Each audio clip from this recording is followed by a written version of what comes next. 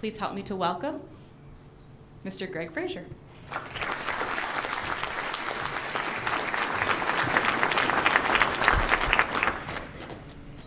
Thank you for that warm and really, really impressive introduction, Stephanie. Great job. And just so that you know, my son, that is the hip-hop artist and renowned activist in the community, his name is Kari. He's right there. He's the one with all the equipment here, the cameraman. Actually shares this equipment with the children there in Detroit. Kind of shows them how to use the equipment. So for him to grace our presence today is great. I had to pay him, but it's great. Yeah, you may have to sing for us, Kari. Okay, as Stephanie pointed out, like many of you, I'm a certified public accountant, and I'm not going to repeat all of the other credentials, so we're going to jump right into this because we do have a lot to go over. And the discussion is going to be about SOC reports. And I'll ask some questions throughout. You know, these will be pretty easy questions. Feel free to, if you have questions for me during the presentation, at any given time, feel free to ask the question. We'll have someone with a mic that'll get right to you and cover those questions.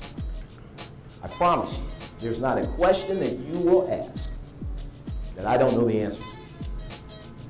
And there is no such thing as a dumb question, but for the most part. Incidentally, I'll have a question for you guys. It'll be a very complicated question, but if you pay attention, if you win, if you get the question right, well, let me just say this. How many people have heard of Bitcoin? Who hasn't heard of Bitcoin? Those of you that know about Bitcoin, who knows what the going rate for a Bitcoin is right now? How much? 400? You know, it was 400 like a few months ago. The going rate for Bitcoin right now is $610.60 a Bitcoin.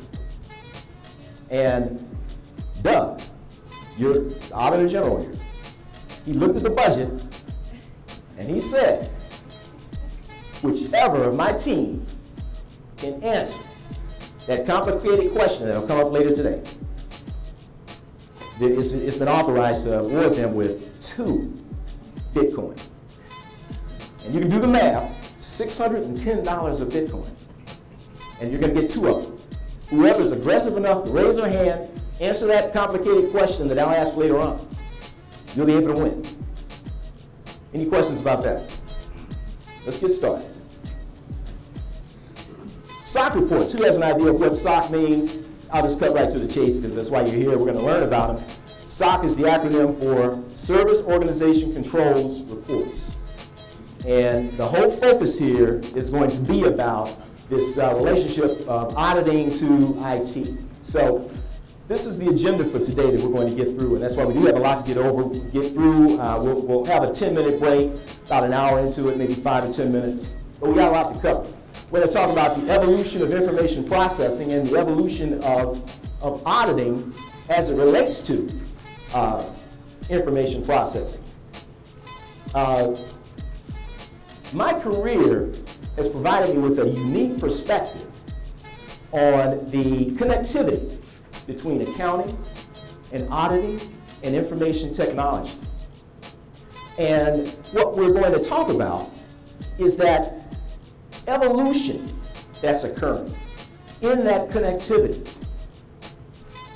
and the relationship between those disciplines and what's happening right now. How many people have heard of Bugs Bunny? Who hasn't heard of Bugs Bunny? What about, and Bugs Bunny, who was Bugs Bunny's, like, nemesis or enemy? Who remembers? Don't be shy. Now, that's not the question for the Bitcoin, but who? Elmer Fudd. Bugs Bunny and Elmer Fudd. And what's interesting about that is Bugs Bunny Elmer Fudd was always chasing Bugs Bunny down. And in a way, that's really what our profession as auditors and accountants has been with this information technology. Our standard setters, the auditing standards boards and others, we're kind of like Elmer Fudd. We're constantly chasing Bugs Bunny so that we can perform our task. So that when we have an appreciation for the evolution of information processing, that's right in line with the evolution of what we go by as far as auditing standards and procedures. We're going to talk about aspects of the SOC reports, Service Organization Controls reports. Don't worry, we're going to cover what that is. But one of the aspects of SOC reports is what's known as the Type 1 and Type 2 reports. Don't panic. We're going to cover that, what they are. It's really easy. We'll talk about, given that you have these SOC reports, which a lot of you as auditors are going to have to address. Because what is the state of Michigan doing right now? Like most government agencies, in a way to manage costs, manage their budgets. For a lot of these departments and services, what are they doing? They're contracting out. They're outsourcing a lot of the services. And so what goes hand in hand with this is, as auditors who are now tasked with having appreciation for the internal controls that support IT, we now have to look at, if they're contracting their services out, third-party assurance, some form of third-party assurance, as to whether or not we can rely on those controls, or we can rely on the operations that the service providers have. That's really going to be the focus of this presentation. So with SOC reports, and again, think of Bugs Bunny and Elmer Fudd. This is kind of except we're a little better than Elmer Fudd because we do come up with ways to catch Bugs Bunny. But the SOC reports are ways to address what's happening with the outsourcing of these IT services. So we're also going to talk about the shortfalls of SOC reports. We'll talk about how should auditors use SOC reports. When a service provider provides you with a SOC report, how do you use that SOC report? And then, this is a classic example of Elmer Fudd just about catching up with Bugs Bunny. And then Bugs Bunny scampers down a rabbit hole. And that is this whole issue with third-party entities subcontracting work. So as soon as we have the kinds of, the way to audit this whole process, we can now say to the service provider, okay, we need we need a SOC report, a Service Organization Controls report from you. As soon as that happens, we now have this challenge of that service provider saying, well, a lot of the work that we do, we subcontract it out to someone else. And we're going to talk about how to address those issues as well. Does that make sense so far, what we're talking about? And then finally, other means of acquiring sufficient third-party assurance.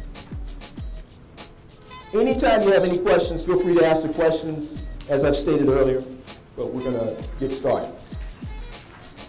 Evolution of information processing. Can anyone tell me what the diagram on the left is? Any ideas, particularly baby boomers? Anybody? I'm sorry, what?